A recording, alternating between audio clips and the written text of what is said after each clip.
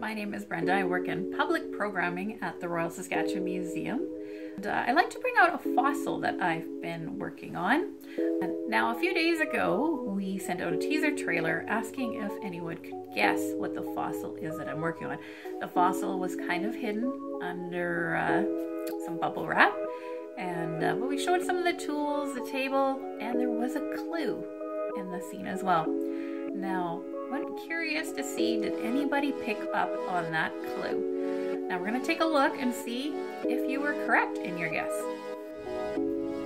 All right, let's take a look to see if we can find that clue that I mentioned that was on the table. Does anybody see a clue? How about right there? Did you notice the little turtle? If you did, very good watching. Now I'll uncover to see what we have. It is a fossil turtle.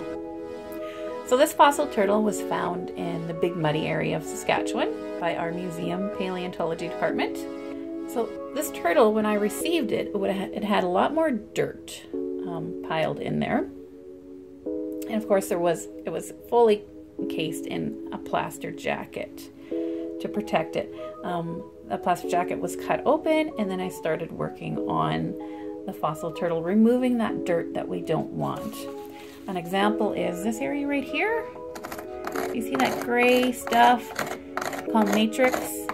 We don't want that. We're trying to get rid of that so that we can expose more of that really nice shell that we see under here. And then around the side of the shell as well. I have to be very careful because it is quite fragile, quite delicate, as most fossils are. You see here's all broken bits. This area is very thin. It goes right through.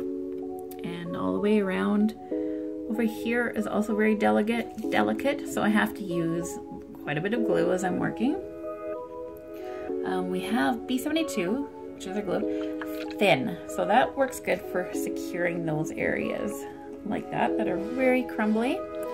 And then we have thick glue that is used to stabilize and make pieces stronger, hold them stronger together.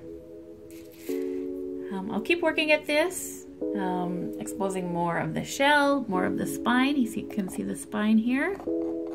Eventually, I'm going to have to secure this side, and we're going to flip it over and work on the other side. So I think that'll give us a really good idea of what this turtle looked like millions and millions of years ago. So I hope you check online for updates. Have a good day, and Junior says hi.